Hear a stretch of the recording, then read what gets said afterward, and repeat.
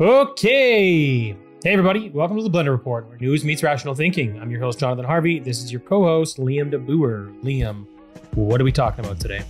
Today, we're going to be chatting about Pierre Poilievre promising to end both industrial and consumer carbon taxes, prominent scientists arguing the goal of achieving net zero carbon emissions should be scrapped, Canada being on track for a record number of asylum claimants, healthcare costs for the typical Canadian family reaching nearly $18,000 annually, Trump considering offering RFK Jr. a position within his administration, and French authorities arresting the CEO of Telegram.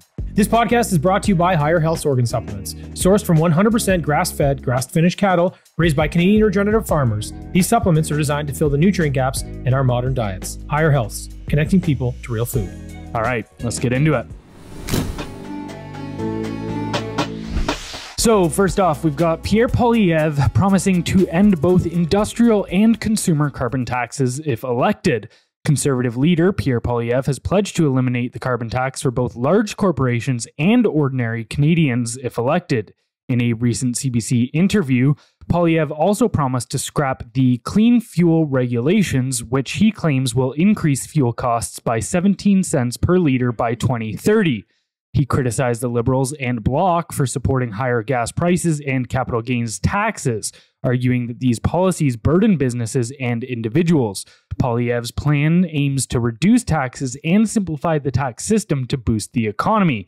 He highlighted that the carbon tax's economic impact is significant, estimating losses of $11.9 billion in 2024, with costs rising to $30 billion by 2030. So, Should there be any level of taxation for environmental causes, or do you support Pierre's hard stance against them? I actually think that we could have some sort of system in place to manage sort of how these companies behave. So like a carbon credit system is a good way to look at it. And I'll tell you why I like that. So, and I'm not even sure that that's the right system, but it's a good way to explain what I'm going to say. So if you implement a carbon credit system, everybody can emit X amount. And then anything over that, it's going to cost you more money. That's kind of the way I see it in this carbon credit game.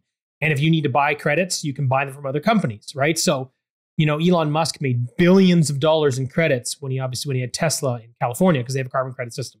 So what you do is you create sort of this benchmark in understanding the industries, and it has to be based on revenue and production, obviously, too. You can't blanket it. It's like, hey, if you do 10 million, you get X. If you do 100 million, you get Y. And that only makes sense. So once this thing's in place, if you don't use your credits, you can sell them, and then you can add that to your bottom line, which is great because it's just profit, right? Now, here's why I think this is a beneficial system. First, it will keep companies in check to a certain degree, right? And again, I don't really know the right economics to use right now, so keep that in mind. But here's why this is valuable. If you have two companies that are the same, they're neck and neck, right? They're both $100 million companies, and they're continuing to try to innovate and change and whatever.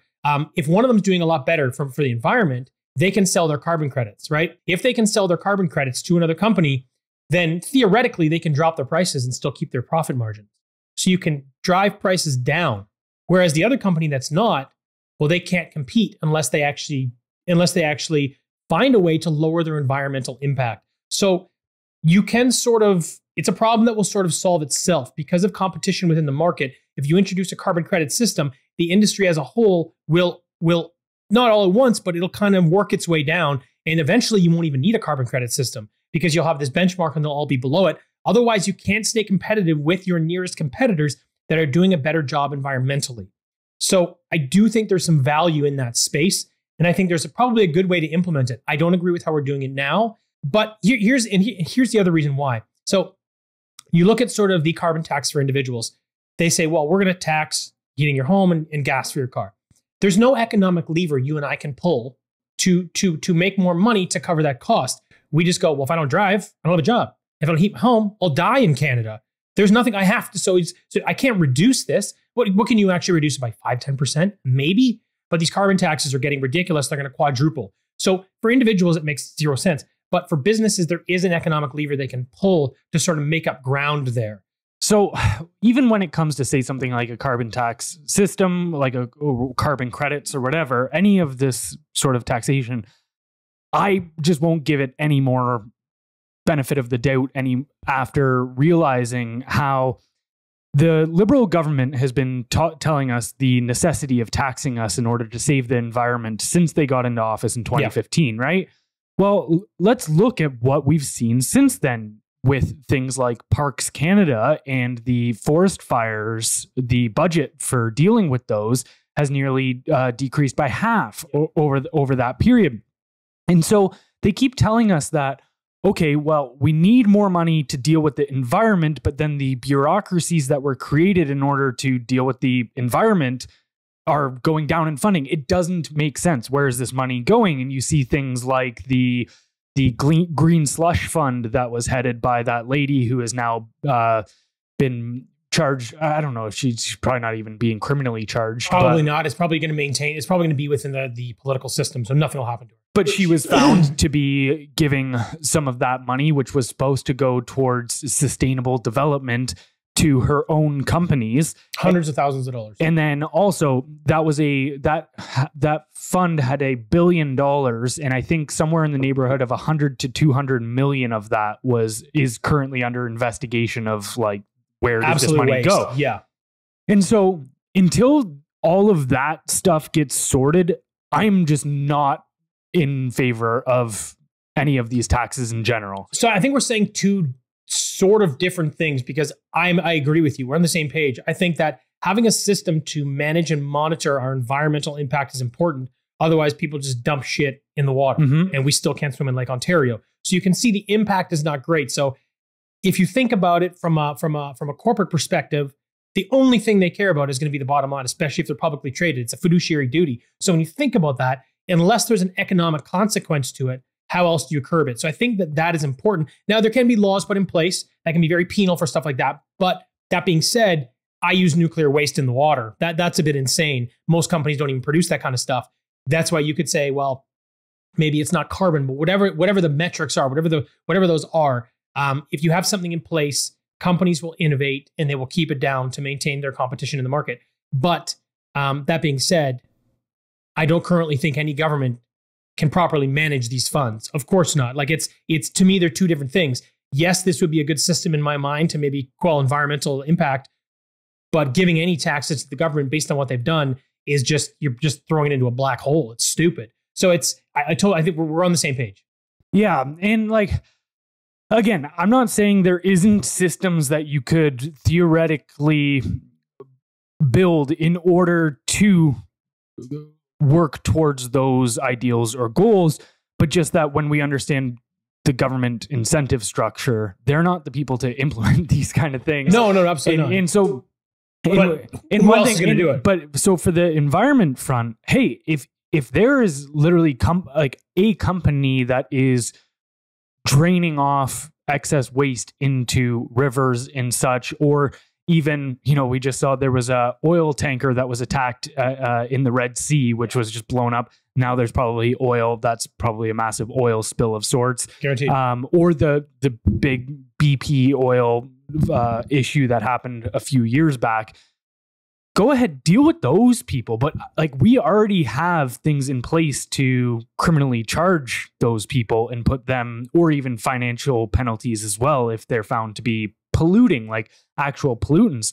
But when we get into this carbon taxing stuff, like now you're starting to implement taxes and down to what kind of food people are consuming or this or that, and trying to get away from red meat and taxing that stuff higher. And we saw over it was Denmark, right, where they introduced the carbon tax on cows. I think it was Denmark, yeah. And so to me, at this point, this is just, it's so clear that this is going to just for control, because also none of these people ever want to admit the progress that we have made on the environmental front. So say they'll shit on cars and say, well, our sure, I take a double note of a car.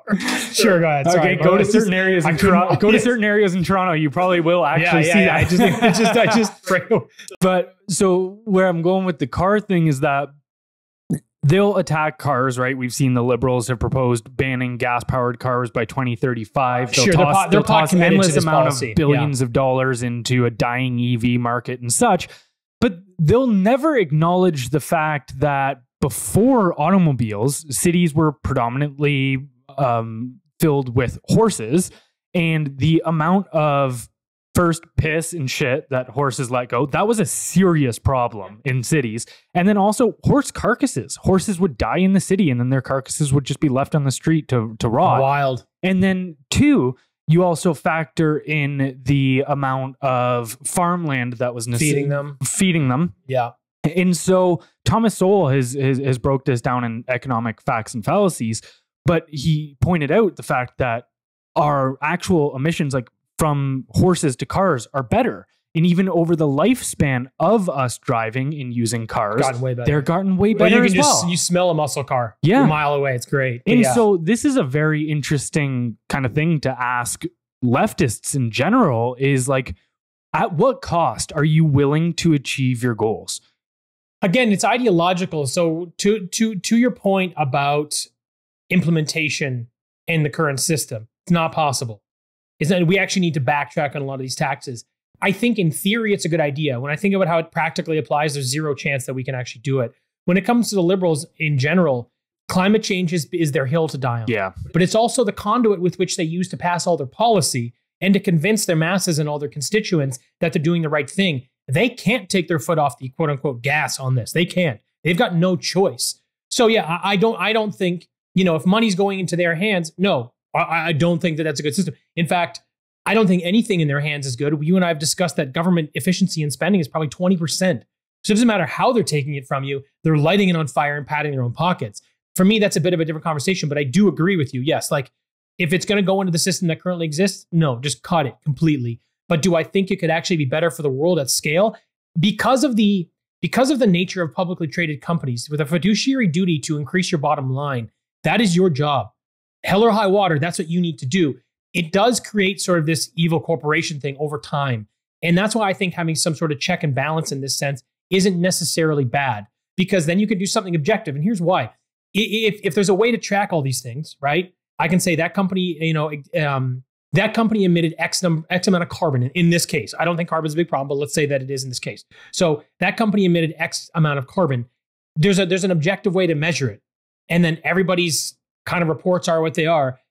But if you're doing something illegal like dumping in the river, how many of those people do you think actually get caught? I actually think a fair bit. I don't think so at all. No? No, God, no. Otherwise, they wouldn't do it. They bury it in the ground somewhere. How many people own a plot in the desert where they just bury their shit? Guaranteed. So you think about stuff like that, it's like they kind of get away with it anyway. So in theory, I like the idea. In practicality with the current liberal government, I think it's very dangerous. And I think anything that kind of bolsters their climate change narrative to continue passing all this sort of draconian policy, that should stop. Well, this leads us into our second story, which is that net zero policies will have a trivial effect on temperature, but disastrous effects on people worldwide. Governments worldwide are pushing for net zero carbon dioxide emissions by 2050 based on the Intergovernmental Panel on Climate Change's, or IPCC, assertion that CO2 is the main driver of climate change. However, career physicists specializing in radiation physics and experts in how CO2 affects heat flow in Earth's atmosphere challenge this view. They argue that CO2's ability to warm the planet rapidly decreases as its concentration rises, making it a weak greenhouse gas at current levels. The primary scientists behind the claims challenging mainstream climate views are Dr. Happer, who is a physicist from Princeton University, and Dr. Lindzen, who is an atmospheric physicist from MIT. And actually, Lindzen has helped with the Intergovernmental Panel on Climate Change. But their research shows that the global effort to reach net zero by 2050 would result in only a trivial temperature reduction of 0.13 degrees Fahrenheit globally, despite massive economic costs. These physicists warn that eliminating fossil fuels as required by net zero policies would cause severe economic harm, including job losses and reduced access to affordable energy, particularly in developing countries. So, should Canada remove itself from the Paris Agreement and stop pursuing net zero policies?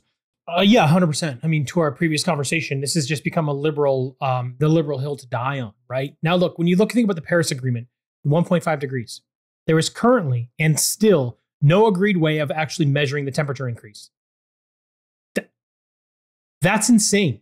How can we have a 1.5 degree target? We have to stay below this if we don't actually have a way of measuring it. How did they even let that happen? How did they go, let's worry about that later? What are you talking about? These types of scare tactics have popped up every decade since the 1920s. Every single decade, there's been 1 to 2 reasons why they go climate, climate, climate. We're all going to die. It's just kind of a broken record at this point, right? And then when you look at some of the stats, so the global average surface temperature has increased by about 1.1 degrees since 1880. But the increase is not uniform across the globe and is influenced by natural variability. That's a NASA stat. Then you look at sea levels. Sea levels have been rising at a rate of about 1 inch per decade since 1900, with an acceleration to about 1.5 inches per decade since 1993.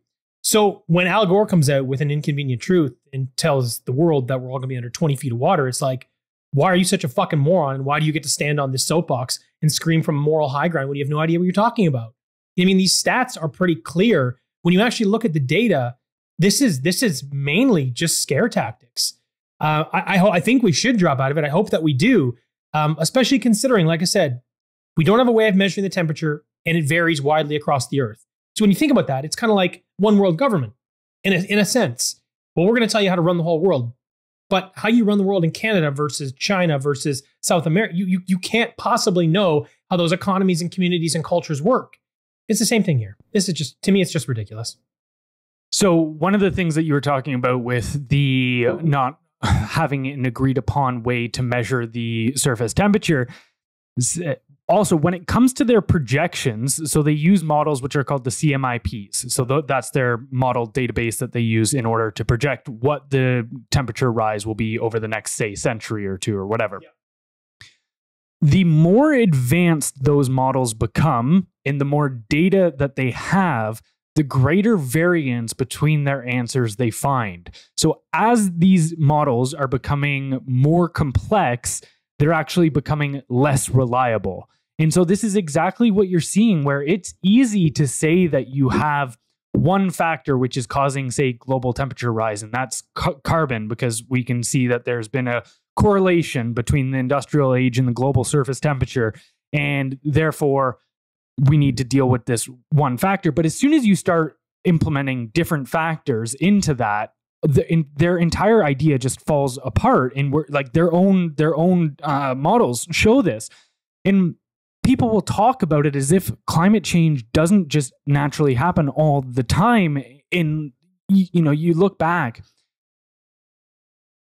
in the days when Greece was the main empire in that region, Egypt, and actually even Rome too, but Egypt was always one of the most prominent agricultural producers, and they supplied that whole region with wheat. And that's actually what left them open to being conquered so often by other empires, because they wanted their agricultural production.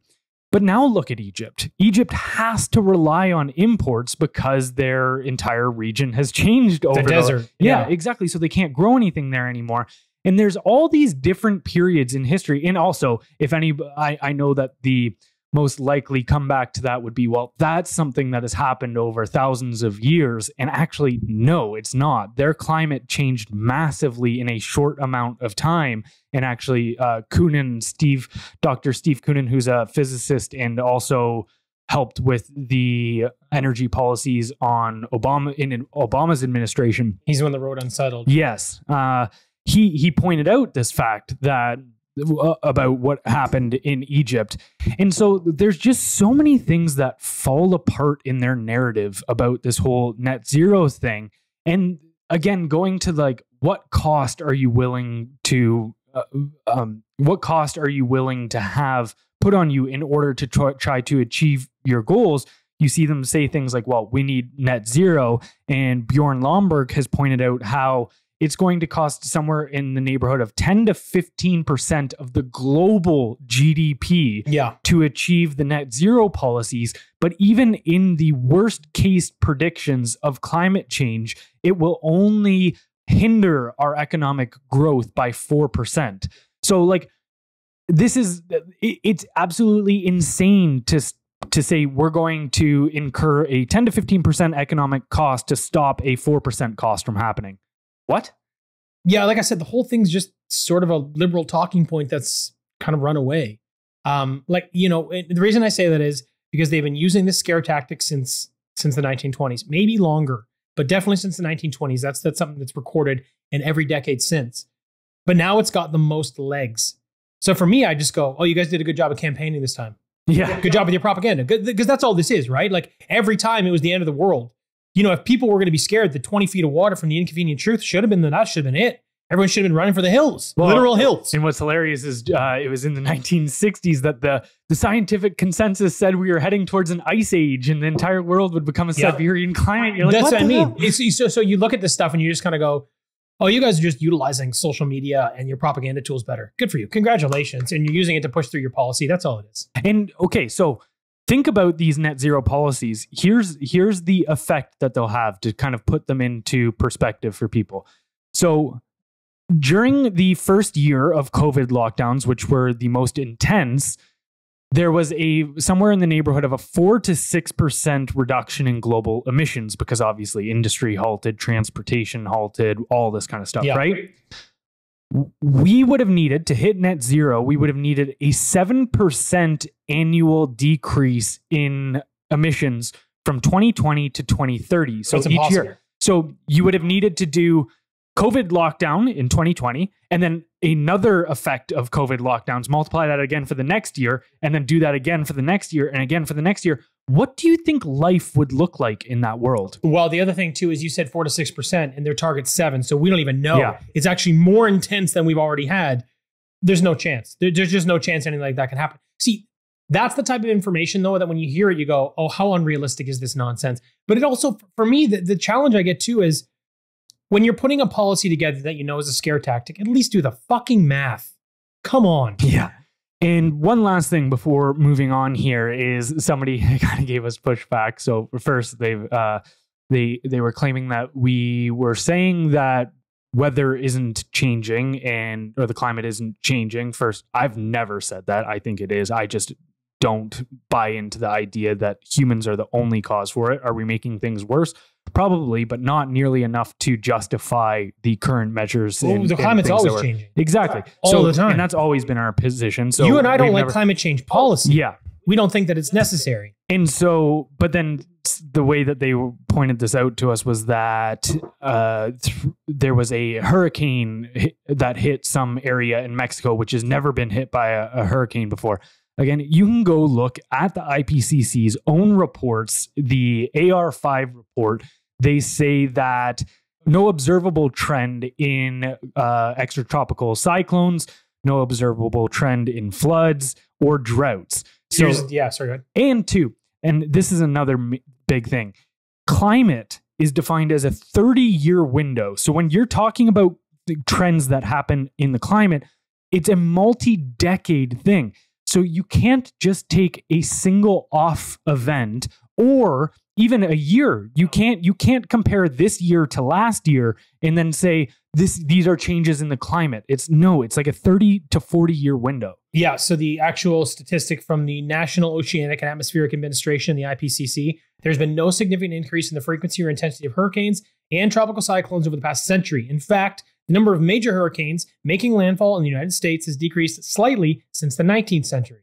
Hilarious. Same thing with forest fires too. Other than last year, which a majority of them were arson, whether intentional or not, we don't know. And also, we've reduced our parks budget, which would be removing dead wood, which we know contributes to the spread. So bravo. But even though we had a bad forest fire year, the number of forest fires are still going down. So it's actually our management of forest fires is getting worse than the number of them, while the number of them is decreasing. Oh man, stats. That's so good. They just don't lie. They don't get the right ones.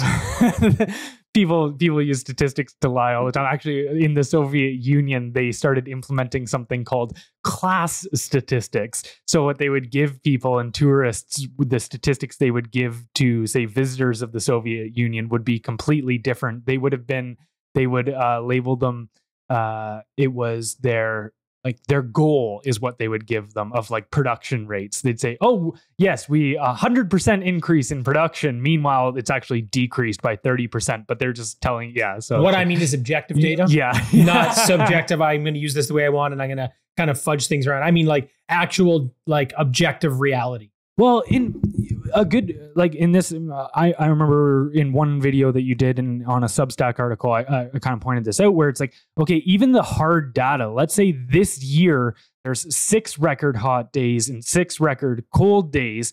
And the following year, there is 3 record hot days and 1 record cold day.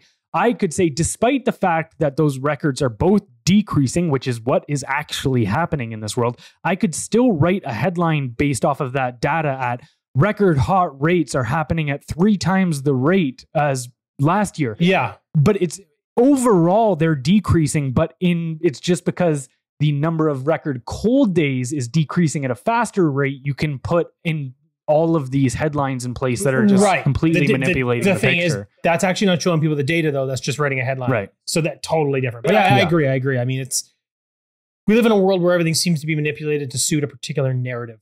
That's the way it goes. And I think you and I do our best to avoid that. And that's kind of the space that I'm coming from. Yeah, and I mean, hey, I'm prone to mistakes. Like I don't make them often, but I'm just always quick to admit when I'm wrong, so I'm good. No, I love that. I think it was Napoleon who said he goes, never be afraid to admit when you're wrong. Luckily, I never have that issue though, or something of that. Sounds like my dad. Yeah. All right, dude. Cool. All right, moving on to our next story. We've got Canada is on track for record asylum claims this year. Here's why. The closure of Roxham Road in 2023 significantly reduced the number of asylum seekers crossing into Quebec from New York by land. However, this has not curbed the overall increase in asylum claims in Canada, which has seen a notable shift towards arrivals by air.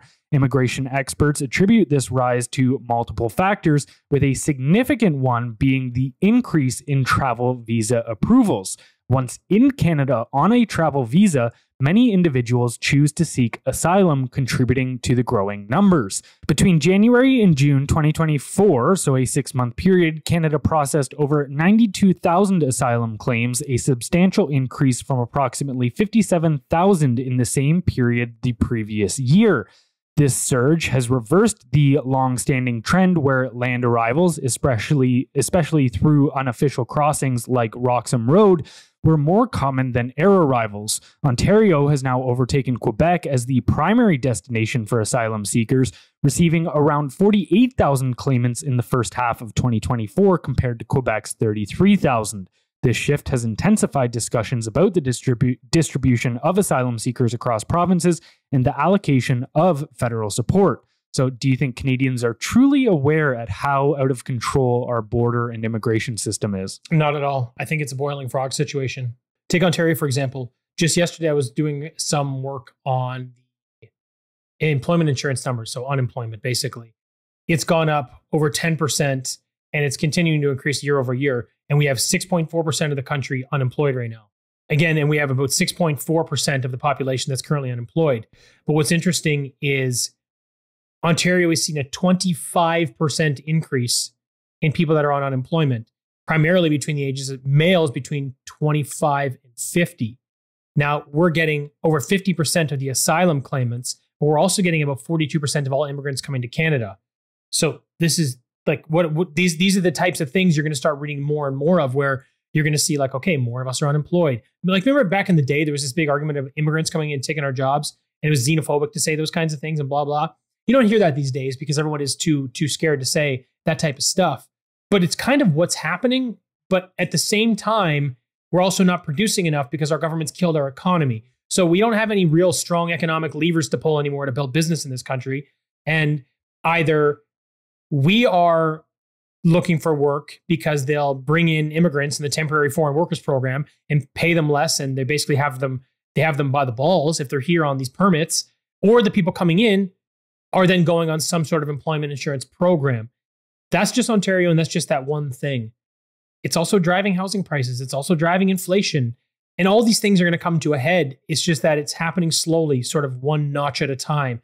Like I said, unemployment's at 6.4% right now.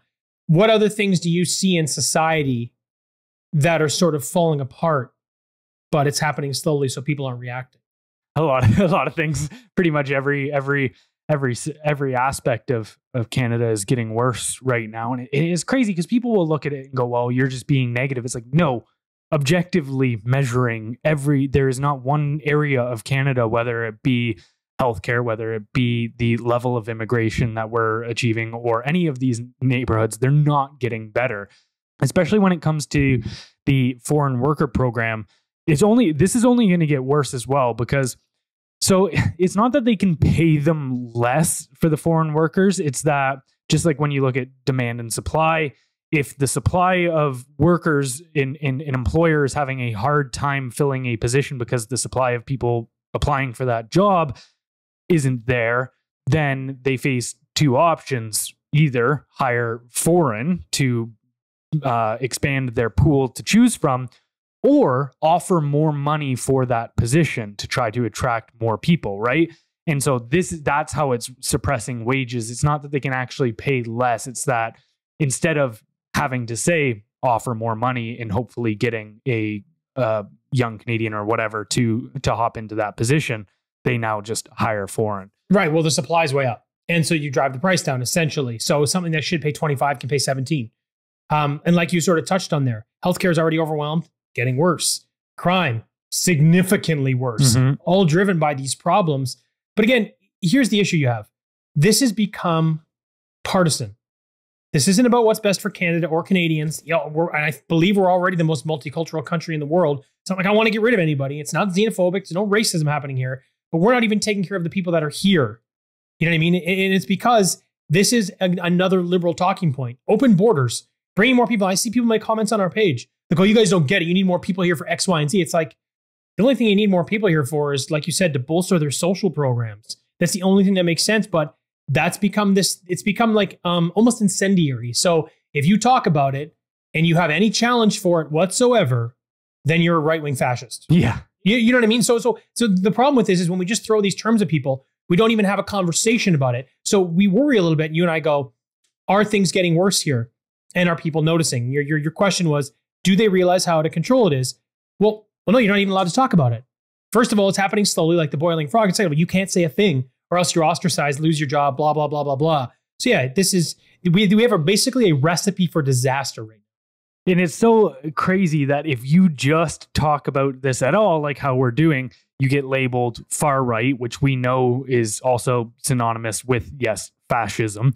And so they'll hurl these labels at you, call you a political extremist if you say anything questioning it, but then they can go to the extreme of their position and it's just celebrated. Nobody bats an eye at it. Like we just saw Toronto celebrated Undocumented Residents Day with a radical panel discussion. Wild.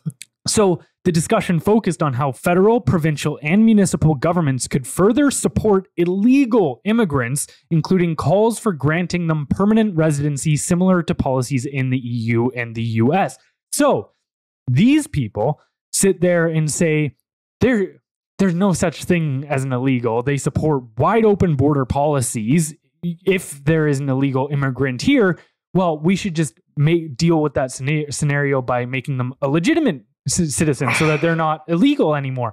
And what's really interesting is Trudeau is actually starting to gaslight us. Just today, he announced that he is going to, or maybe it was yesterday, but he announced that he was going to limit the temporary foreign worker program in order to get it under control, because he's admitting that it's gotten out of control. What's insane is the way that he claims he is going to deal with it. Well, actually, he's not saying this in public, but if you go look at their recent amendments, the Liberal Party's recent amendments, this is coming from their own government website, is that they're proposing expanding a new permanent class of economic workers and expanding it to tier 4 and 5 individuals, which is like how they rank essentially how good of an qualified you're going to be. Whether you've got a doctorate, then you're probably like a tier 1 or whatever. Yeah. So they're now expanding it, permanent residency options for tier 4 and 5 people. Tier 5 experience is defined as no formal educational requirements and quote unquote several weeks of on the job training. So if they've worked anywhere for a couple of weeks, they get to be and they get PR, and they've never even gone to high school. They're now eligible for permanent residency in Canada. This is a huge problem. If those amendments pass. The problem with right now, it seems that the Liberals and anybody supporting these policies just don't understand economics. Yeah, they don't understand how bad it's going to be for them. It's like they want to let these people in because it's. I don't even know if they feel like they're on some moral high ground or they're just towing some political line. I'm not really sure what it is, or they're just not high achievers and just want everything to be free for them. They're socialists. I don't fucking know. But the thing is, you just have to understand such a small amount about the economy to understand how bad this is. And you know, it's interesting. I've talked about this before. You look at how America grew to be 350 million people. Now they're a little out of control with immigration because shit pants has got the border open down there. I don't know what he's doing or why he's doing it. Sure, it's political, but anyway, maybe buying votes, whatever it is. So they've been able to let 350 million people in. Thing is, if you want to go to the United States, there's a threshold to get in. You have to be tier 1, 2, or 3. I don't even think 3 is really get in. Like if you want to go down there, you have to have money or you have to be very qualified. You have to be a star at something. You have to be top 1%. I got a buddy that's just going down right now. He had to be the top 1% in his field, which he is. So he got granted. You know what I mean? You kind of look at their threshold. So you bring in high value people at whatever rate you want. But if that's your threshold, well, you can go to 350 million. You can have a functioning society. If you lower the threshold to non-existent, we have a population of 40 million. You could light this place on fire before it gets to 50. Bad policy. Immigration's not bad. Bad policy allowing these people to come in at this rate with no qualifications. Now that's bad. And objectively, like we said, economy, healthcare, crime, you name it, it's all a disaster. And this is the primary reason why. This podcast is brought to you by Higher Healths. Today, I want to talk to you about something that's made a real difference in my health journey, organ supplements. Recently, I was asked why I even take organ supplements. What benefits do they offer? How are they different from other vitamins? And how do I know they aren't just filler? So here are some of the benefits and why I get mine from Higher Healths. Organ supplements provide high levels of vitamin A, C, D, and E, as well as zinc and selenium, which are crucial for maintaining and boosting your immune system. With high levels of omega-3 fatty acids, choline, and antioxidants like CoQ10, organ supplements support memory, mental clarity, brain health, and heart health. Organ supplements also elevate your mood and energy levels, naturally balance your hormones, boost your metabolism, and support weight management. As for why I choose Higher Healths, their organ supplements are sourced from 100% grass-fed, grass-finished cattle raised by Canadian regenerative farmers. I also have a personal relationship with the founders, Nigel and Darren, who created this company to tackle their own health problems. So perhaps the better question is, why aren't you taking them yet? Improve your health with Nature's Multivitamin. Head over to higherhealths.ca and use promo code BLENDR, that's capital BLENDR, for a 10% discount on any bundle purchase. Higher Healths, connecting people to real food. Well, moving on to our next topic, we've got healthcare costs for typical Canadian family to reach almost $18,000 in 2024. According to a new study by the Fraser Institute, an average family of 4 in Canada will spend nearly $18,000 on healthcare services this year. The report, quote, the price of public health care insurance 2024, estimates that the cost for families will be $17,713 altogether. This figure reflects the indirect costs Canadians pay through various taxes, such as income, employment insurance, Canada pension plan premiums, property taxes, and more, rather than direct payments for medical services. Nadeem Ismail, a senior fellow at the Fraser Institute, notes that understanding these costs is crucial for evaluating the public healthcare system's value and sustainability. The study reveals that healthcare expenses have increased significantly since 1997, rising faster than food costs, housing, and average incomes. So is Canada's healthcare system worth the cost? No, and it hasn't been for quite a while, right? The problem that we have here is, the number of beds, the quality of care, primary care, all of those things have declined significantly since 2015, except our tax bill for healthcare has increased by about 30%. I know they said 97, but I just did some stats based on Trudeau because he's my favorite. But here's the thing. We've proven that the government can't manage this. They can't, and they just keep throwing more money at this broken system. And we also know that efficiency is about 20%. So when you take those things into consideration, you have to think about it like this. You had your chance. It didn't work, and it's only getting worse. So you have to let the private market in. So it's the same thing they're doing in the Netherlands, which has got the top tier healthcare. Now, there's a list put out 6 months ago, and it was about primary care in 10 wealthy nations. Canada finished last, dead last. I think it was like 81% of our people have primary care. The Netherlands was the best. They were like 99%. So their system is a public-private split. And what they do is private can still work with, I think, anybody in the Netherlands. But what they do is their primary job is to manage overflow from the public market. So you kind of bolster the private market using them as an overflow and then still giving them an opportunity to make their money in the market for people that have more money or don't want to wait or whatever it is. So this system is proven to work in a place that is heavily taxed, right? So they at least had the wherewithal to go, this is not working. We're not doing the best job. This is the system we need to implement. So anytime you look at a system in a country that has sort of a similar approach and they sort of twist and turn their way to a much better solution, you need to be paying attention to those things. And the fact that we're not, it's just so much ego and nonsense and not wanting to admit fault or take any responsibility and put all that shit aside. I hope the next government comes in and goes, this is what we need to do and here's why.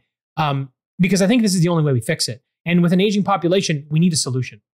Your mention about ego is spot on, because I think that's the biggest factor that is not allowing us to start repairing our healthcare system, because people have had this very stupid idea that what makes Canada better than America is the fact that we have public health care. And therefore, because of this one thing, we're better than that country as a whole. There's a lot of like snoutiness that people look at in Canada towards America. Yeah. And don't get me wrong, I don't think America's healthcare system is great. I think that there is a lot of issues with the fact that people will go in, prices aren't advertised at the hospitals. Trump's saying he's going to change it. We'll see, but that's got to change. It'll lower health costs by 50, 60% overnight. Yeah. So first of all, there you all of a sudden have more competition, but then also people can't just walk in, go, I need this. I've got this little thing bothering me, and then walk out with $40,000 in costs or something like that. Yeah. So there is like, I don't want the American healthcare system, but there's this, it's funny, like we're told that there's you're non-binary when it comes to genders. There's thousands of genders you can choose from, but when it comes to healthcare systems, you either have to be oppressively private, which the American system has become, or you have to be oppressively public, like which the Canadian system has become. And it's just like, are you guys not capable of any nuance here to understand that these systems can operate parallel to one another? Yeah, I mean, I think it's actually, in my opinion, harder to go from fully private to a public system because the thing is the incentive. You lose the incentive. Doctors make way more money in the private market there. And like they tried with Obamacare and all these other programs, it's been challenging. I do think they need to change their system, of course. But why I'm saying this is I think we're actually in a better position. We're in a position of strength to make this change. It'll be better for the economy. It'll be better for the country. And it's a much easier transition because where there's money to be made, supply and demand, people are going to be interested. But when you have to back into, depending on a government system like they're doing in the States right now, that's much harder in my opinion. But yeah, I mean, you actually did the math on this, I think. Well, one of us did. And it was like significantly less money to cover the cost of healthcare in America and have good primary care. Like it was like, I think it was like 50%. Once you, yeah, if somebody's got the average silver plan of health insurance, then yeah, you could, because it worked out to, at that time, the number that I was using, hey, if this number from the Fraser Institute is significantly higher, then for sure. Because the number that I was using was roughly $12,000, and with America, the average person paid it was somewhere in the neighborhood of $5,000 to $6,000 annually for premium or for that silver insurance, and then they paid about another $5,000 to $6,000 in deductibles. I think probably the one issue with that, though, where Americans might end up getting screwed harder than Canadians is if, let's say, they go in for emergency treatment or something, and I don't know how common this is, but immediately after they receive that treatment, whether the insurance company goes, oh, we don't cover that procedure, or we don't cover that medication that you were given, or whatever. Right. Well, I think you need I do know that one of the top leading reasons for bankruptcies in America is healthcare costs. I thought you couldn't bankrupt healthcare costs anymore, or is that just in America? Is that just education? Oh, that's education. That's just education. Yeah. Sorry, it's just education. Yeah, you can still file for bankruptcy and clear it off. And I want to live in a system where I've at least got some sort of incentive to be healthier, or the fact that I am healthy, that I should see some sort of reward from that. The fact that I'm paying into, like, again, I haven't used the healthcare system here in probably over 5 years now, 6 years maybe, since I've gone to a hospital or a doctor or anything of that nature. So it's like, why am I being taxed for this? Like, I'm not using this system because I am proactive. I try to take care of myself. So yeah, like, well, there's no incentive to get better either. I mean, I think it's pretty clear. Like, the incentive structure for health is not strong. The people that are in charge of our health departments are often in very, very poor shape. Should not be telling anybody anything. I'm actually pretty confident the food pyramid caused the diabetes epidemic, 100%. So you look at that, you know, and the incentive structure is bad. Then you throw big pharma into the mix, and you kind of, that again pushes the incentive structure down the wrong path because they want you sick. I'm not saying that doctors are bad. I think I've had a lot of great doctors. I think they're good people. I don't think they think that way. Sometimes they can be maybe prescribing medication they shouldn't for payoffs in the United States and stuff like that, for sure. But at scale, I think the doctors are good, good people anyway. I think big pharma, though, pushes it down the wrong path. And then they're also lobbying government. They're one of the biggest contributors to both sides of the aisle. So you kind of look at this kind of stuff, and everybody's winning but the people, right? And the incentive structure is there for the government and big pharma, and even sometimes the doctors, but not for society, unfortunately. So, I mean, I think in Canada, the best way to deal with this is to do a private-public split. People will bitch and moan and complain, but here's the thing. The more people that go private, the more available and open the public system is. So the wait times decrease, primary care when it can increase. So there's benefits if you can start pushing people off to other, through other avenues. Yeah. And hey, even if somebody's got the money and says, I want to be able to choose my doctor, choose like where I can go spend this money, I'll pay a premium to get better service. Yeah. Why can't they have that? If well, they do anyway. They do anyway. They just leave. Or there is a pretty big underground private market here. Yeah. There's a lot of ways to get around it. But so it is okay. Just allow that to be out in the open then, because to your point about people going overseas. All right. Well, that's just economic prosperity leaving Canada. 100%. Totally agreed. All right, moving on to our next story. We've got RFK Jr. says he will continue campaigning actively for Trump as he vies for role as health secretary. So after Robert F. Kennedy Jr. ended his independent presidential campaign, he publicly supported Trump at a rally in Glendale, Arizona.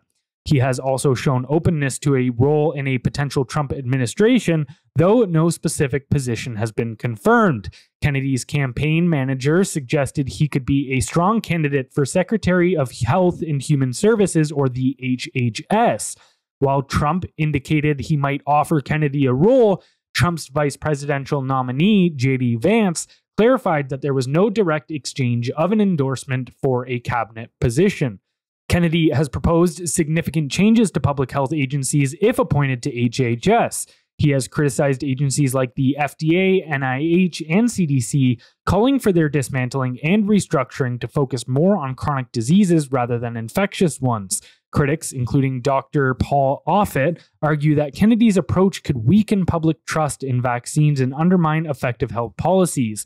Despite these concerns, Kennedy has stated that he will actively campaign for Trump, believing that his support in key swing states will significantly impact the upcoming election. So, would you like to see RFK Jr. as the head of Health and Human Services? Yeah, I think, we talk about the incentive structure. This changes it. I mean, right now they've got a dude pretending to be a woman who's overweight and obviously mentally ill. Yeah. That's the person running their health service department right now. That's mental. Look, I think RFK made a good point. He said, my purpose here is to try to make America a better place. And one of his primary targets has been healthcare for quite a long time. In fact, I think that's probably where he's most qualified. And I'm going to love people are going to be like, he says all these crazy things. They're probably not our audience, but a lot of times you see online, like, oh, he's spreading misinformation. He's not a scientist. He's not a doctor, blah, blah, blah. If those people just went and listened to him, even just watching or listening to the Joe Rogan podcast, go reference the statistics in there. Just go reference them all. It's pretty alarming stuff. People they just throw away because they've got the support of the government and the media apparatus. They just throw terms at him and say he's this, he's that, he's all these other things. He doesn't know what he's talking about. Pretty well researched. The guy's done a lot of great work. He's got a really good education. I found him to be quite credible. Now, when it comes to his vaccine stuff, I think it's worth mentioning he's not anti-vaccine. He's pro-vaccine safety. All he wants is them to be held to the same standard as all these other medicines. They just need to go through safety testing. That's it. And now we've gotten to a point now, and we talked about this last time, where vaccines don't even go through the same period with which they need to be considered viable. Now the CDC just passes everything, or CDC, FDA rather. The FDA just passes everything through. Like, this is another COVID vaccine. All these, the monkeypox, the flu, all these other things now. Well, now they just call them vaccines. They pass them right through, and there has to be no safety testing. So for me, that's its own sort of sidebar. I have a bit of a qualm with that. I think there are some pretty alarming statistics that have come up over the last 30 years, and increased vaccination looks like it's playing a pretty significant role. And I think that it deserves to be looked at. And I think that there should be standard safety testing like there is for every other drug that hits the market. I think it's crazy that we're not. Anyway, sidebar done there. In general, if he heads these departments, I think he'll make a big difference for America. And I think he'll do a lot to actually change the incentive structure and move the needle the right way. You know, you look at places like China. You've seen these videos online. What their kids do when they're in kindergarten. They're all outside doing these massive exercises. Everything's in sync. It's amazing what these kids can do. All the way up to even if you work for a business in these locations, you're on the rooftop doing gymnastics of some sort before you start your job. Sure, maybe you don't want to sweat in your suit. I don't care. Like, you look at how these people, I think it might be Japan, but anyway, one of those countries, pardon my ignorance, but you look at what they're doing to keep their society healthy. Like, how far would it go? Like, what is it now? 77% of males that are age eligible to serve in the military in America can't because of physical and mental health issues. That country is a disaster. 50% of people are obese. 50% of adults in America are obese. 70% are overweight. They have a health crisis Actually, right with now. a World War III draft coming up, I know you're out of the age range. I'm not. I'd still maybe go. I should just get obese. I'd still go. I'd be like, look, I know I can. Well, here's the thing. Fuck you. I'm shooting my knee. I'm not fighting for you. I No, don't believe in the cause. I was actually just going to say I don't actually believe in supporting this current government. Yeah. I don't. So as things stand, I wouldn't. But my natural inclination is to go fight. But anyway, you just kind of look at what's happening there and how everything's falling apart. And it's happening rapidly there. The number of people that have diabetes, all these other issues. And yeah, sure, that feeds the big pharma market. But at the end of the day, it's not good for America. And I think that if there's not too much bureaucracy, it'll be a good test. If there's not too much bureaucracy in the way, I think RFK could do a really great job at helping America in a very, very significant way. And one thing that I do like is if he does a great job there and stays in that department, and I know he's not traditionally a Republican, he's traditionally a Democrat, but he was chased out of the Democratic Party by the Democrats. If he sticks around for 4 years and does a fantastic job, Trump's going to be in his 80s. He's already done his 2 terms. RFK might be a natural fit to run. And I think if he does a great job there, get proof in the pudding, right? And I think, if I think about who I believe would do the best job for America today, of the 3, he'd be my choice. Well, on the topic of Democrats being kicked out and finding their way into Trump's administration, just while we're sitting here, Trump has formally announced that Tulsi Gabbard will be joining his campaign to help fight against the Democrats. So Tulsi's the truth. Tulsi should have been his VP. Yeah, so I think this is good because you see RFK Jr., a healthy dude, can knock out a bunch of push-ups at the age of what, 65? 70. So he's 70. Yeah, he's still hitting the gym, still got a 6-pack, still ripped. He works out in jeans, which is super weird, but hey, the results don't lie. And then you've got Tulsi Gabbard now, who she's a badass. She multiple tours in the military. She's great. Yeah. She still can get after it. And so you see people like this. To your point about America being 50% obese, there's a lot of institutional problems with that. So for instance, their food system, the amount of preservatives and industrial bullshit that they throw in there, seed oils, all this crap. Oh, the food's so bad. It's so bad. But there's something to be said about the people that are put in positions that the rest of the country will look up to, which naturally the greatest position for that is the head political administration.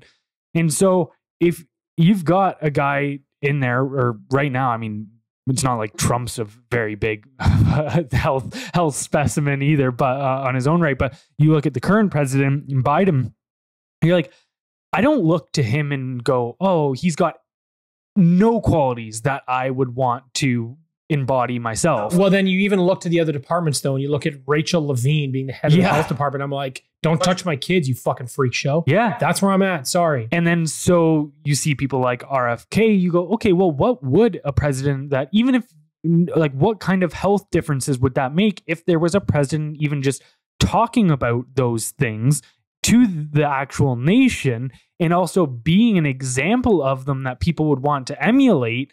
And rather than what we've currently got, which is somebody that can hardly even stop themselves from shitting their pants. Exactly. And then it's Captain Shit Pants. So like at the very least, that would obviously you would need policy to help deal with the health issues down there.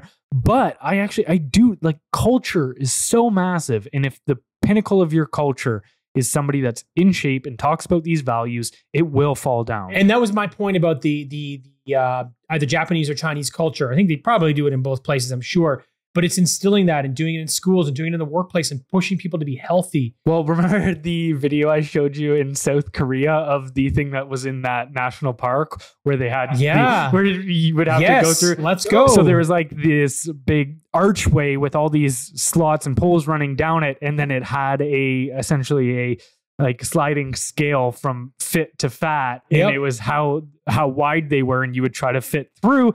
And so there's just this like cultural awareness around it. And even if you look in certain of those Asian countries, it's not even just Japan. It is China, Japan, Korea, all of these areas. There is a large social stigma against being large. And so even Eastern Europeans, they're straight to the point. You know, and then you see what we're doing here. And we're throwing them on the front of Sports Illustrated magazines. And then we're saying you can't even act, and everybody's healthy at every age. Look, objectively, you're not. Yeah. Do whatever you want to do. It's not my job to tell you that. But pretty much every disease is connected to being obese. Yeah. Pretty much every single one of them. It's all has to do with inflammation. You got no chance at that point. So don't tell me that everybody's healthy at every weight, because it's incorrect. It's not true. And look, I think, like, hey, if you want to go eat yourself into obesity, go right ahead. I don't care. Not my business. I don't care do about what you do. But the difference is that just your right to do that does not also imply that I shouldn't have a judgment on it. So, like, look, you can have every right to go get obese. I also have every right to look at obese people and just go, nope. This idea that like freedom has to be synonymous with a lack of stigma. No, that's not true. No, we're on the same page. Yeah, I think ultimately RFK would do good for the country if he was in any sort of position where he could actually move the needle. I don't think it would matter. I mean, you and I talked about him maybe heading the CIA, or Trump Jr. did, and we were chatting about that. That'd be really interesting. I think he'd do great work. You know, same with the health department. I actually think he'll do better in the health department, if I'm being honest. But the CIA was kind of a fun one because of what's happened to his family because of the CIA. Yeah. But in either case, like you said, more good people in the White House, more good people as a part of the administration makes it all that more appealing, and actually makes me believe that there is a way to fix things.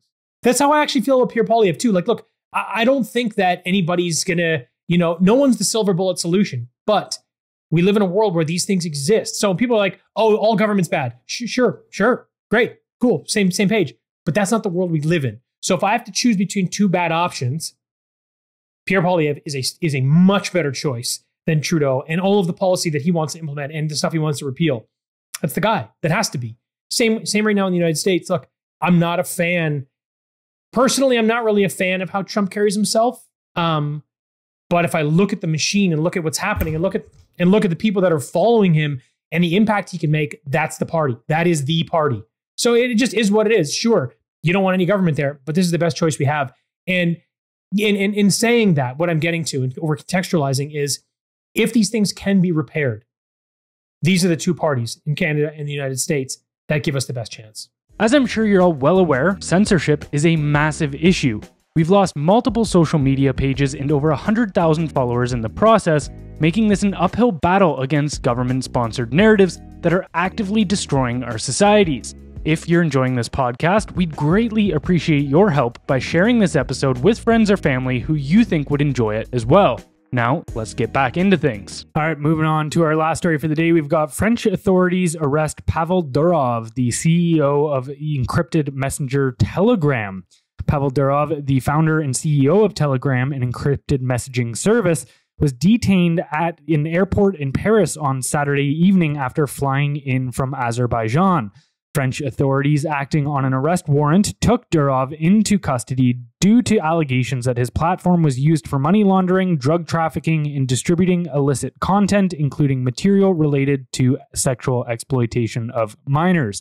The French National Anti-Fraud Office, linked to the Customs Department, led the investigation. Russian officials expressed outrage, accusing Western governments of hypocrisy. The Russian Foreign Ministry spokesperson highlighted that Telegram was previously praised by Western NGOs like Amnesty International and Human Rights Watch for resisting censorship in Russia, questioning whether these organizations would now defend Durov. Further developments in the case are awaited, as French prosecutors have declined to comment on the ongoing investigation. Durov's arrest has also sparked debates about the role of encrypted messaging services in facilitating crime versus protecting individual privacy. The implications of this case could have a broader impact on the use and regulation of encrypted communication platforms globally. Are these charges legitimate or just yet another attack on privacy and free speech? I think this is a really big problem. These are definitely an attack on privacy and free speech. By their logic, if Telegram is responsible for crime and money laundering and extortion and all these child crimes, which are horrific, well, then so is every text message platform. Obviously, so is WhatsApp, which is also encrypted. Facebook and Instagram, for sure. Now, they've actually been found guilty of actually contributing to, I think, the distribution of that material. And in some other ways. But here's the thing. Zuck is not getting in any trouble because he plays by their rules. He toes the line. And, all you have to do is look at the Hunter Biden laptop story. He's like, well, I was told I had to do this, so I just kind of did it. I didn't really agree, but I went ahead with it. He plays by the rules. So they let him have his business and make his money. And what's interesting is I believe it was 4 months ago. So 4 months before this arrest, he did a show on Tucker Carlson. And when he was on the show, Durov explained that the FBI approached him to create a partnership with him, which he was obviously not interested. So instead, they wanted his engineer. And what they did is they tried to recruit his engineer in secret behind his back to build a back door into Telegram so that the FBI could have access. And then Durov was asked the question, so America could have access? He goes, I don't know. It's a back door. Anybody could go in. So look, our free speech is completely under attack. And I know the argument is, well, bad things are happening to children. Yes, it's a very complex problem. And I hope that we can stop these things from happening. And I hope we castrate and kill all those people. But is everybody's privacy and individual freedom the solution? Is giving these people more control the solution? Because so far it's never been the solution. It is not the way out of this mess. So this is actually a pretty big deal. And I think it's going to change how a lot of these encrypted messaging platforms sort of work and operate. And what's interesting is the West was giving Russia trouble because Putin at one point wanted to. I don't know exactly. I don't know if he wanted to hijack Telegram or get Durov in some sort of trouble or whatever it is. I don't exactly know. But he was the West sort of lobbied for Durov and Telegram, and Amnesty International did, and all those things did. Yeah. So anyway, he was able to get away from this problem. But now it's happening in the West. Now the West is doing the very thing that they told you Russia was going to do. And now it's funny, something just popped up that now Putin and Russia are now lobbying to get his freedom from France, saying he's a Russian citizen and this is bananas. You shouldn't be doing this. But here's kind of the bigger problem. Here's the more macro. This is a bit of a micro. The macro is governments have had control over the world for hundreds of years. Empires, governments, whatever it is. And I say this all the time. The number one weapon they have is the media apparatus. That's their tool. But when there are programs like Telegram, like WhatsApp, like all these other things, even X, even Twitter, you can poke a hole in all their stories. So now their megaphone or their media megaphone becomes much less effective because you and I can get the truth, or you and I can get the truth out. They can't have this.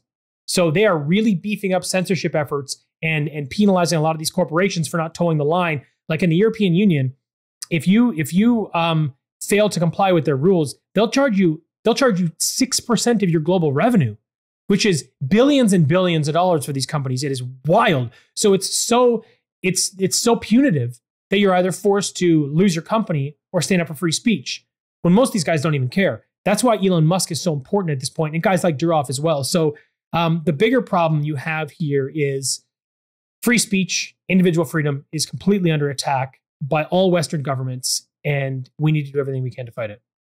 So you brought up the child exploitation issue and how they use this as a justification in order to crack down. Until it's the most powerful people in the world with behind the most powerful organizations, like you put it, these bureaucracies and governments and these international organizations like the United Nations and such that are cracking down on these people. Until those people deal with the whole Jeffrey Epstein thing appropriately, you don't get to use child exploitation as your sword. As that's a good point. This is what I'm going to use. Yeah, that's a good point. You've already done everything that you can in order to shut down investigations into what we know to be the biggest child predator in human history, possibly, or at least in modern history. Modern history, Western world, yeah. And you've done absolutely nothing. You've actively tried to cover it up and not look into those things. So you don't get to use children as your excuse. I can appreciate that angle. I think that's a good talking point for people that may have these discussions out in public or with friends or family or whatever, because, a lot of times you get backed into a corner and it's easy to say, well, the children, this, that, whatever. Oh, you're just not like I hardly ever see messages or comments, or I hardly ever see comments, but I did see someone say, oh, you don't know the evil things this man has done. Champion free speech? Yeah. What the fuck are you talking about? Just because these evil things are happening on his platform, it's like, give me a break. So I'm going to try to break down what's going on here with this whole Telegram thing from a geopolitical perspective. And this is something that Mike Benz, who is my go-to source for everything global censorship wise, he used to work for the United States State Department. And so he is very familiar with the censorship. He calls it the censorship industrial complex. And so one thing that he pointed out was that, yes, like you see Russian officials expressing outrage about against how Western governments, including also NGOs, were praising Telegram for not caving to Russian pressure. Well, this is because the Department of Homeland Security, the DHS, and the State Department were using Telegram in order to undermine other countries. So when they are doing clandestine operations to try to cause uprisings and color revolutions in other countries, they're using things like Telegram in order to do it. Platform. And so in Mike Benz has detailed this and shown you you can go find him. He does it way better than I do. About how they definitely used the Telegram in order to do their whole operations in Belarus when they were, and that's why that's the instance that Russia was talking about there. But what he's saying is that how they want, like you're talking about, the FBI wants a backdoor. They essentially want to be in there just like they already are with WhatsApp and all these other encrypted, quote unquote, encrypted messaging platforms. How they just want to be in charge of it. They want control of it, and they're not trying to destroy it. But this gives them a leverage point on him now, because you can just break his will with empty threats. He proved that he had a backbone, and he's willing to stand up and say, no, this goes directly against everything I started this company for. So they're using this in the threat of jail time and prison time in order to try to get a leverage and say, okay, hey, give us the back door. All these charges will go away. It's insane. Yeah. It's just so wild where things are at. But yeah, so when you talk about how significant a problem this is, when it comes to free speech, I think this is going to be a really interesting one. Because if they somehow pull out a victory here, I don't know what options we have anymore. Because like you said the other day, we hypothesized about how it happened, but a guy got thrown in jail in the UK because of a message between friends. And we don't know if a friend ratted him out, if it was or if they just have access to these things now. But either way, man, like we're back to carrier pigeon. It's wild. So just one thing here is that Hannah Arendt, who was one of the preeminent thinkers and kind of first actually to really break apart and coin even the term totalitarianism back in the 1940s and 50s, was that the way she defined totalitarianism when kind of conceptualizing it was the breaking of the barrier between private and personal life. In a totalitarian system, privacy is non-existent. Right. If you live in a free society, you at least have some degree of privacy. Totalitarianism is when that wall gets wiped down. That's what we're seeing. They're trying to tear down that wall. And anybody who dares put a brick on it is now getting threatened with jail time. Yeah. You know what's interesting too? Something to think about, and I know this is a little distant, but they want a back door, not for an acute problem. They want a back door for blanket access. The reason I know that is because of Pegasus 2. They just need your phone number. If they have your phone number, they can have complete access to your phones. They can have everything on it. So when you think about that, it's like, oh, if you have a real problem with someone that you consider a high target adversary, you can already have access to everything they're saying and doing anyway. We already know these tools exist. So this is about scale. This is not about dealing with one or two people. This is a scale thing. They want more and more control. And like you said, we're inching closer and closer to totalitarianism. So I hope this guy gets away with it or gets it. I mean, how ridiculous would it be if this guy goes back to Russia where he can be free? Yeah. What the fuck? Well, and John McAfee, for as crazy as he can be, because I mean, he had some pretty crazy theories like that time travel already exists and that time travelers are here and stuff like this. So I like him. I don't even think he's dead. So he's definitely got a much larger tinfoil hat than I do. But one of the things that he was saying before, he was like, oh, and again, John McAfee is the guy that created the McAfee software services, which is like the original antivirus software, right? So one of the things that he pointed out before he died, or as if you think he didn't die, but anyways, one of the things I'm not sure. One of the things he said was, oh, you guys already think you're fighting for privacy. Privacy no longer exists. He was already saying that wall has been smashed long ago. And to your point about programs like Pegasus, yeah, it seems like that's a thing. And even, back to Edward Snowden uncovering what the NSA was doing, where they had access to every single American's email servers and such. Actually, one really interesting way that I think people should know that how these global elites are getting around our own constitutions, whether it be the Canadian Constitution or American Constitution, any of these things, those governments aren't allowed to do certain things if it breaches that constitution. However, no government is held by some other government's constitution. So there's this thing called the Five Eyes, which is a intelligence treaty between Canada, America, New Zealand, Australia, and the UK.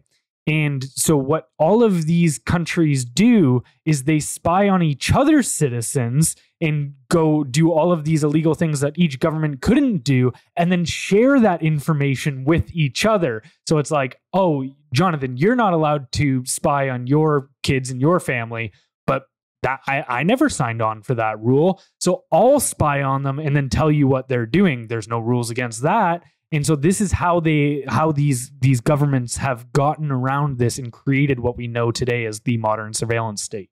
And it's kind of sad because if you look at it from a political party perspective, pretty clear what's going on here. It is. It's weird, right? I say, how do you make communism work? Well, the way you make it work is you make sure enough of the guys that are close to you, guys and girls that are close to you, live well enough. Make sure those people have what they want, and they will implement they will implement rule, whether it's the military, whether it's your cabinet, all these people. As long as they're all eating, basically it becomes an oligarchy. But as long as they're eating well, you can maintain sort of the status quo in communism in a sense, because that's really what it comes down to. Otherwise, you can't implement it, right? But it's becoming this sort of thing. And I probably sounds a little hyperbolic, but they are giving the liberals and the Democrats the opportunity to say and do what they want with no boundaries and no limits. But they are stopping Republicans and conservatives and most logical thinking people from fighting back and arguing against these things, whether it's climate change, gender ideology, LGBT stuff, all that kind of anything in that space. You just get ostracized and you get canceled. I mean, you can do these drag shows for kids, and if you show up to protest it, you go to jail. Like, what the fuck's going on there? So you just kind of look at that and you kind of go, they've, in a sense, they've given power to enough people to implement the rule, which is their constituents. That's kind of how I see a lot of this stuff. And it is to this point, they're the ones that are sort of implementing and championing all this censorship. We need to control those people. They're saying crazy things. You know, it's whether it's social media, you look at it in the States, everyone that was championing for the government to have more control over the social media companies, rather, all Democratic states. And all the states that were saying, no, you guys are a public square, you can't limit any of this stuff, all Republican states. So it's becoming this weird political battleground, which is really bad for society, because that suggests that this will be an ongoing battle back and forth, right? Yeah, anyway, bit of a mess. One thing to say about your whole how do you make communism work thing. Here's something I want, like a perspective that I think people are much better off taking when it comes to things like politics, and realizing that when these regimes become extremely tyrannical, they can actually justify doing extremely heinous things in order to achieve their goals. So one thing is like, okay, how do we in the Soviet Union get rid of unemployment? Well, most people, their immediate thought in that scenario would, well, we need to create more economic opportunity in order to give more jobs to people that would like them. It's a pretty logical answer. But then you realize that the Soviet Union, how they dealt with unemployment was they would round up unemployed or homeless people in trucks and then take them into the countryside in the middle of winter and drop them off miles upon miles upon miles away from city centers and just let them die. That is dealing with the unemployment scenario. That is getting rid of unemployment because you're just killing the unemployed people. It is a solution. And so it's not a good one. And exactly. So and that's my point, is that it is, if you identify that as a problem, and to my earlier point about at what cost are you willing to achieve this goal? Right. Well, this is a problem and we need to solve it at all costs. Well, then you can end up in very dark thought patterns, especially when you get into these regimes that are completely taken away from, like Mao, for instance. While millions of people were dying in famine, he hardly had any idea because nobody was telling him, because he would lash out and fire or kill anybody that told him the things he was doing weren't working. And he was up in his ivory tower. So he just literally didn't see it. Millions of people in famine. But that's my point, is that, yeah, even if let's say it's okay, well, we've got a misinformation issue, and people are trying to, and foreign hostile governments are trying to undermine our governments and our authority and our democracy. Yeah. Well, how do we solve this issue? Nobody's allowed opinions anymore. Yes, we need to stifle free speech. We need to stifle privacy. Everything in the open. Next thing's the thought police. Good luck, everybody. Wild. Yeah. Anything else you wanted to add today? That is everything. All right. Before we get out of here, don't forget to head over to our Substack, where you can find original articles, a newsletter which goes out for 5 days a week, exclusive podcast episodes, and direct access to us as well. So thank you for everybody listening, and we'll catch you next time. Bye, everybody.